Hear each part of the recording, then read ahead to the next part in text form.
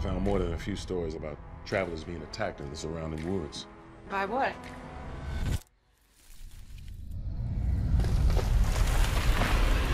What is it about sci-fi horror, about this genre that lends itself to discussions about social injustice, about racial injustice? Lovecraft Country is deconstructing this classic genre and reimagining it in a very bold and audacious way, you know, and centering Black voices in a genre that we've been shut out from for so long. And I think the conversation that we, as, you know, the globe is having, the BLM protests internationally, you know, we're fighting two pandemics right now because the systemic racism that this nation and other nations have been built upon is yet to be dismantled. We've yet to heal from it. It's wide enough to carry it, and it doesn't make people uncomfortable, right? I mean, we divide ourselves here in America, red or blue, you're Republican or Democrat. You separate yourself, right? You watch CNN, you watch Fox, you watch MSNBC. You know, we have all these camps. Genre takes all those ideas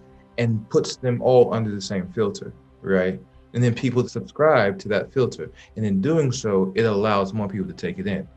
And then you take topics that feel so binary as systemic racism, right? And you put it through that filter, and it allows everybody to see it, right? From their point of view, but they finally see it and they deal with it. What is reality? Writers, since they've been writing speculative fiction with sci-fi and with horror, they have been dealing with what we are paranoid about as human beings and have used the symbolism, the tropes of horror to work that out through that fiction. And actually, H.P. Lovecraft himself, he was working out his paranoia about Black people through his fiction. What we're doing is essentially taking the baton from him and working out our paranoia and justified paranoia about white supremacy. This is an invitation to unmitigated power. As a British Nigerian woman, was there a difference in how you approached this very specific material that's so specific to the American experience?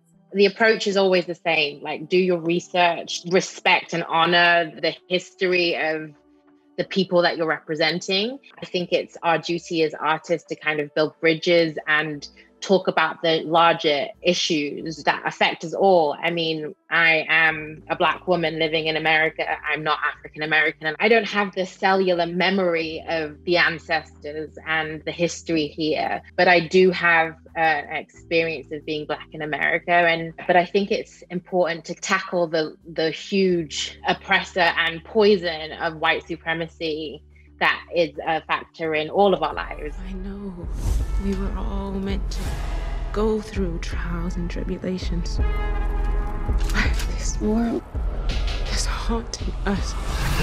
This show in particular, does it feel kind of serendipitous that it's coming out right now? Yes, I think it's a great time to tell human stories through the Black experience. And I think that it's been time, a long time coming. It's important for people to give people the opportunity to see themselves as part of the human race. It's just a good time to show human stories through other cultural experiences of life. You know, I'm pro-Black, obviously. I can't pass to nothing else, so I better be pro-Black. Lovecraft Country. That place, it's not real. You sure? I'm grateful that we actually finished before the pandemic hit. I think it's an important piece for us all to see so that we can actually see examples of what we're living out. It's rich and vivid and it's in chocolate. That's the beautifulness of it all, is that we're seeing a chocolate world. And we don't usually see that with a big budget series. It's about heroes who get to go on adventures, defeat the monsters, and save the day. Well, I think the genre at its best is when there's a metaphor.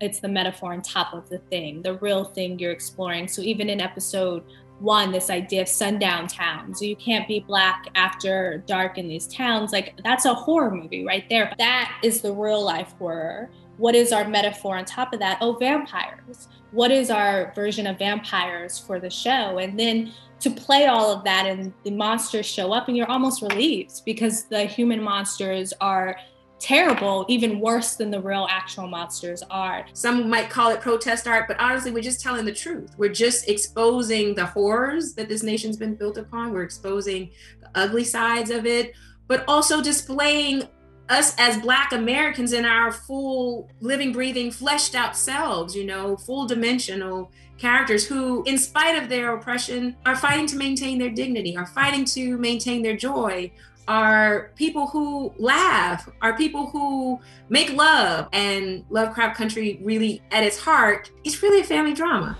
This is our family story. It's a story about family in search of family, family trying to protect family, family holding secrets from family, family estranged from family. And it's exciting to me to be a part of a project that is so radical in that way.